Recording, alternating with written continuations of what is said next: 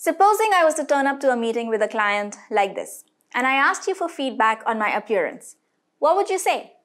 The phrases that may come to your mind might be, you look shabby, or you look messy, or you look terrible. Or you might say, you should dress professionally, or you should try your hair. Or you might say, I don't like the way you've done your hair. And actually, only the last of these phrases, I don't like the way you've done your hair, is feedback. In this video lesson, we're going to look at best practice in how to share your thoughts, perspectives, or feedback in a way that is honest and considerate.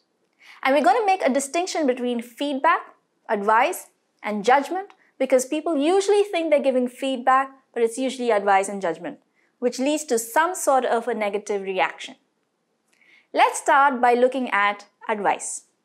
Advice is any sentence that starts with you should or you shouldn't. The subliminal message that you convey when you give advice to someone is that you know more than them on the subject being discussed. That's the underlying assumption that leads to you giving advice, that they don't know what they should do and that you do. Advice works perfectly in only one situation.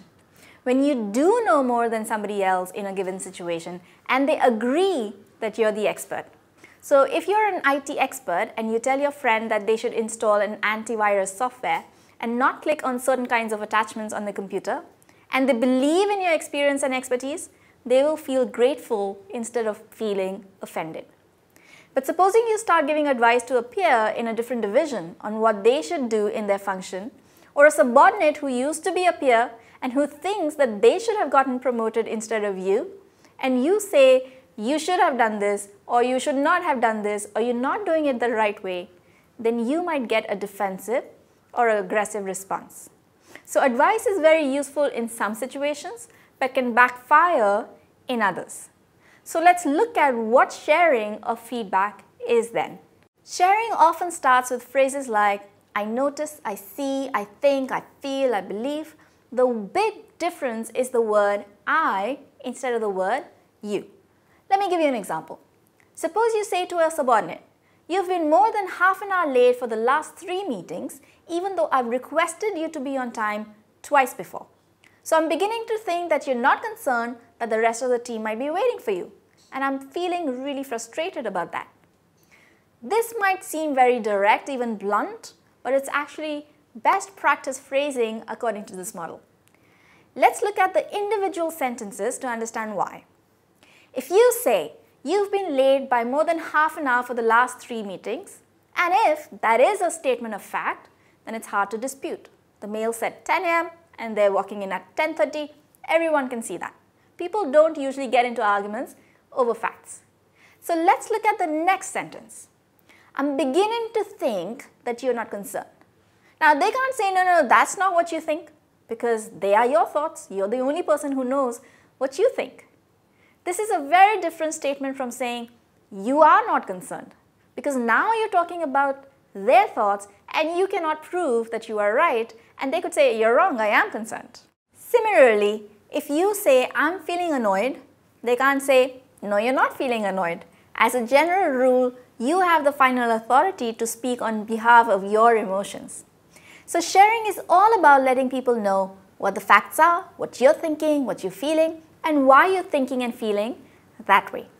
It's about sharing your internal experience, something only you have access to, and therefore something that is hard for others to dispute.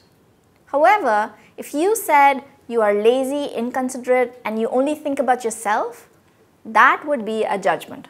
They can dispute that because now you're not sharing what you're thinking and feeling, you're telling them what kind of person they are, as if it's a fact. It's putting a label on them, calling them a name, and people can, and often do, react negatively to that, especially to negative judgments, both in your professional life and in your personal life. If a wife tells her husband, you never spend time with me, you're always traveling, you don't care about us, you should spend more time with our kids, she is giving him judgment and advice, and he is likely to get defensive or counterattack because he is feeling attacked. All these you sentences sound like accusations. But if she tells him, I miss you when you're away, or I feel so happy when you spend time playing with the kids, or I really want to spend time together this weekend, then she's sharing. because she is revealing what's going on inside of her. If I tell my subordinate, your performance is not up to the mark, I'm not giving feedback, I'm passing a judgment. If I say I'm disappointed with your performance, I'm sharing feedback. If I tell my boss this initiative won't work, I'm passing a judgment. I'm making the statement as if it's a fact rather than a feeling. If I tell him I'm concerned that the clients won't like this initiative, I'm not telling him what will happen, I'm sharing the emotion I'm feeling. Coming back to our first example, if someone told me you're looking shabby, then that would be a judgment. They're saying it as if it's an indisputable fact. The structure of the sentence is identical to a statement of fact like you are 5 feet tall.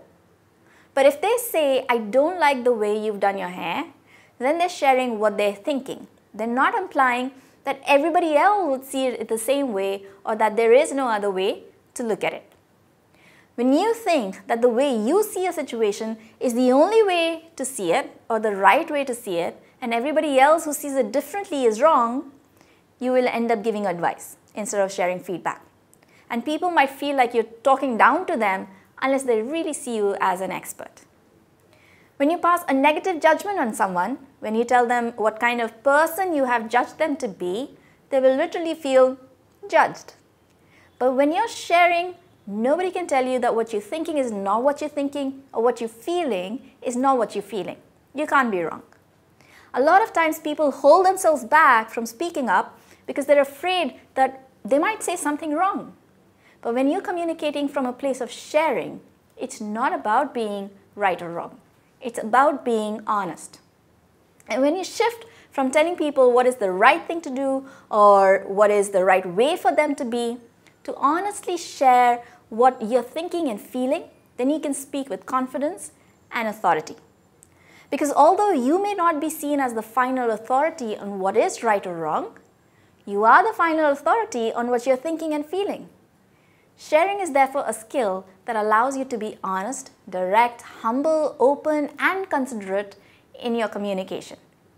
Initially, it might feel a little awkward and forced, saying I think or I feel so frequently, but as we practice using sharing as a means of communication, it starts feeling less awkward and completely natural.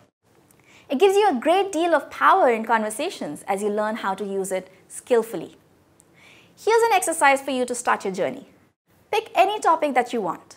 Your thoughts on a recent movie you saw, your government's handling of the COVID pandemic, the performance of your subordinate in the last project, and share your thoughts and feelings with someone without using any judgment or advice.